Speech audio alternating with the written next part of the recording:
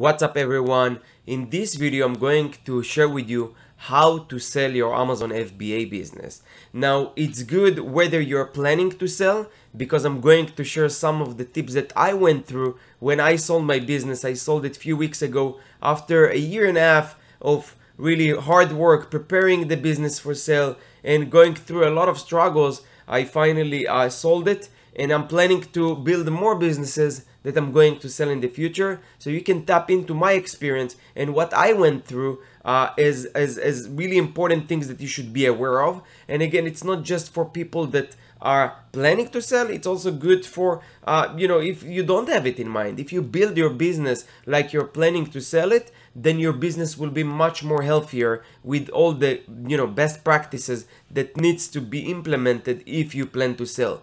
I think 2 weeks ago I had a YouTube live where I answered questions and answers from subscribers. I answered them on a live, and I'm sure you could benefit from watching this video if you didn't. So we're going to put a link down below in the description. If you didn't, or you watch it or missed it, you can definitely watch it.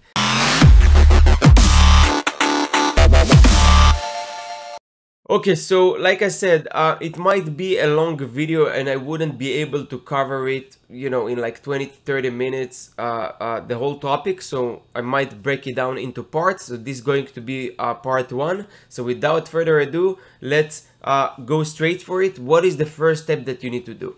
The first step that you need to do is talk to brokers, and I'm going to explain why. But you have a couple of options on how you can sell your business. You can list it on marketplaces like, Flippa or Empire Flippers. Those are the biggest marketplaces to sell online assets. You can also send it directly to one of the aggregators or to a private buyer. But the third and most recommended option, in my opinion, after really, debating between doing it myself or doing it with a broker, it's the last option, which is a broker. And I will share with you why it's really important to do it directly with a broker and not through marketplace or directly.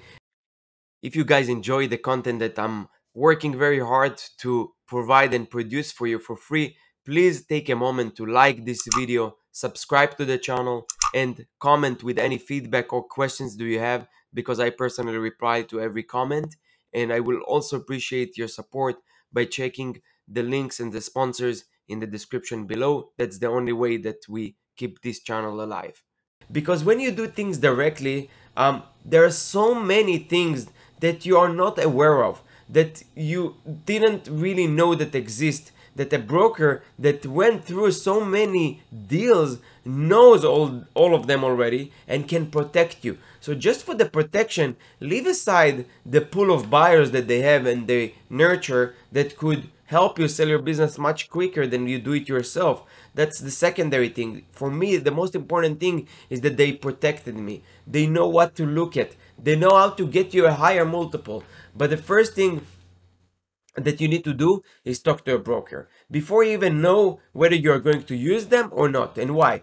Because first of all, it will help you understand where you are, what position in your business is to sell. It might be too early, or it might be too late, or you might need to be adjustments. Brokers know how to look in numbers and look how and how to look at your business to tell you whether it's the right timing or not, and also where you're standing as far as selling to maximize the selling price. It will save you a ton of time with research. Instead of really doing all these things, understand how they work and figure them out by yourself. When you deal with a broker, they know those things already, so they cut this time off. And the third thing is that they are going to give you some estimates. Before I started to sell, I thought my business would worth X amount, but after talking to a broker, one or two of them, I realized that it's not the case. So don't be it's a good way to know where you're standing as far as like your business evaluation. So those three things are the first thing that you need to do when you thinking of selling, or even if not, just talk to a broker, see where you are. They're going to give you some free recommendations. They want your business, so they usually will do it for free. And it's their interest, because if they do a good impression on you, they are going to obviously have your business when you're actually thinking of going to market. So after you decided on which broker you choose, usually there will be an agreement, an exclusive agreement that they are the only one that can represent you with the amounts and percentages that they take. I can tell you that the good brokers takes around 10%, 8%, depends on the selling price, which is a lot. But in my opinion, again, I think it's definitely worth it. The amount of time, the amount of protection, and the room for mistakes that you have when you do it yourself compared to a broker, worth these fees 100%. And the opportunities that they can find you compared to you dealing directly with aggregators or with buyers is, again, you just can't compare it. So it's definitely worth it. It's a lot of money that they make, but I'm happy. As long as I'm happy, I don't care what other people made. I don't look about how much money they made, as long as I get the number that I wanted. Okay, so I'm going to show with you now a list of things that I wish I knew that will get me a higher multiple. Some of them I knew, some of them I didn't, but you can get into my experience after selling and really learn those things. Make sure that you implement them, because it will increase your selling price and the multiples that you get. Now, for those of you that don't know what our multiples are, usually deals for online assets, which could be like Amazon FBA businesses, it could be websites, blogs, Facebook groups, whatever, they run by multiples. Means that, let's say your yearly revenue is $10,000 and the multiple of the deal that you agreed on is 3, you're going to get $30,000 for the deal, because it's 3x multiple by the total profit. It's not, again, it's not revenue, it's the profit that you made. And there are other terms like SDE, EBITDA. Those are things that allow sellers and buyers to know what is the exact profit that this business has, to evaluate it better. And usually the multiple go by the SDE, which is seller distraction earnings. I think that's the abbreviation for that. Basically, it means that it's all the profit that you made minus the personal expenses that are not related to business, like the owner expenses. So if you invested in a course that cost $10,000, it will be added to the SDE. So let's say the net profit, accounting wise, taxes wise, 100,000, but for tax purposes, you deducted this 10,000 because it's an expense. But from a point of view of buying or selling your business, this is not a real expense. This is an expense that helped you grow as the owner, but it's not necessarily help the business. So these $10,000 are going to be added to the net profit. So it's 110,000 instead of 100. So when you multiple 3x, for example, instead of getting 300,000, you're going to get 330,000. So every dollar here that you add means that if the multiple it's 3 or 4, in my case it was 4.2 multiple, and another one add back. But earn out means that a year after, if there are certain conditions apply, then I get more. But let's say it's 4, multiple 4. So it means that every dollar that you add to the SD, that you can take and explain that it's not a direct expense that help you operate the business or market it, then it means $4 more in the selling price. So $1,000 more, it's $4,000 more. So this is very crucial that you deal with broker, that they know how to look what to add to the SD and play with those numbers. But let's try to touch base and see what are the list of things that could help you get higher multiples. So the first point that I wrote is that all products are around the same niche. In my business, it wasn't the case, but it's easier to market your business to buyers when you sell the same kind of products in the same category or niche. I had mixed categories, and that kind of scared some of the buyers. Some of the buyers not, but you have a higher chance to get a higher multiple if your products are in the same category. Why? Because it's easier to market, it's easier to deal with operations, logistics, easier to add more variations, easier to manage, and easier to grow, easier to handle. And that's what aggregators are looking for, because they have so many brands. Adding them few categories, it's like adding another business. So that's a very important point. Number 2, the trend is going up, and you constantly improving your total revenue year by year. So, when you sell a business, it's very, very important that the trend is up. If the trend is like that and down and up and down or up and down, you're in a very bad position. That's a very important point. You can't sell your business when your numbers go down. It always has to be when they are up. The trend must be positive and increasing and growing.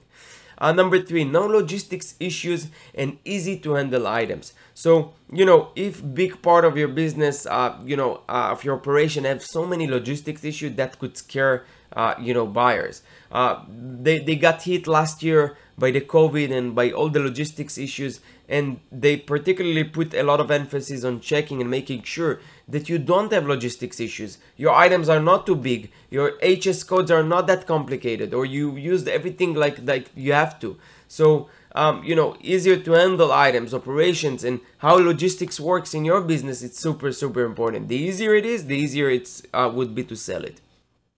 Number four, good relationships with suppliers and payment terms. So, aggregators have limited, with all the money that they have, they still want to be lean and manage their cash flow, in a nice way, because sometimes, not sometimes, a lot of times, the money that they have to pay for it interest. So it's better for them to use payment terms with suppliers instead of using their own cash, obviously. So, if you have payment terms, if you have good relationships with supplier, it's a big plus. Number five, customers based outside Amazon, a ratio above 20% of external sales is amazing. So, most Amazon FBA businesses that are being sold are usually selling only on Amazon FBA, or all the other marketplaces, like in my example, were only like 5% compared to Amazon. So 95% of the sales came from Amazon and 5% came from outside marketplaces like eBay, Etsy, Walmart, all of these together, Shopify, all of these together is only 5%. The higher these the percentages, the better. Why? Because you diverse your channels. You're not dependent only on Amazon. So if they have a business that has 50% sales on Amazon and 50% sales on retail, that's a big plus. That could help you get a much higher multiple because you're not only dependent on Amazon. And that's something that is very, very important and healthy in every business.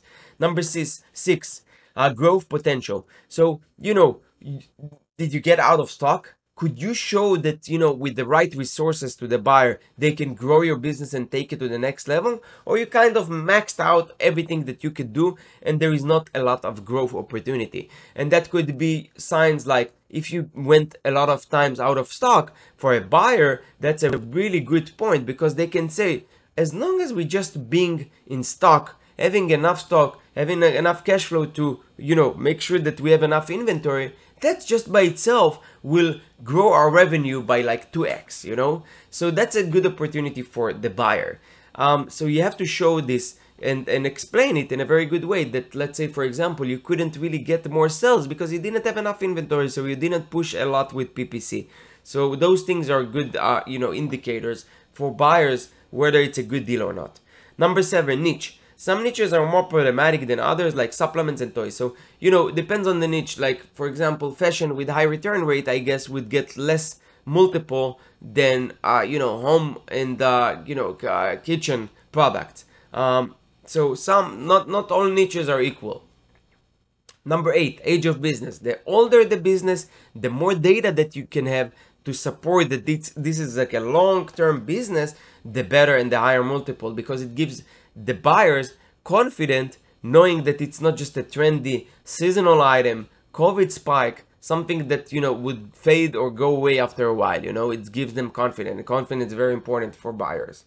Number nine, owner involvement. So, if you're involved and you do everything A to Z in your business, that's not a good sign for the buyer. And that could decrease your multiple. So the less involvement that the owner have, the higher multiple that they can get. Why? Because to a buyer, it's reflect and shows that, they can take over this business easily and manage it themselves, rather than, maybe having or knowing that it's an owner kind of involved business that, it's a skill specifically for that owner that could only run it.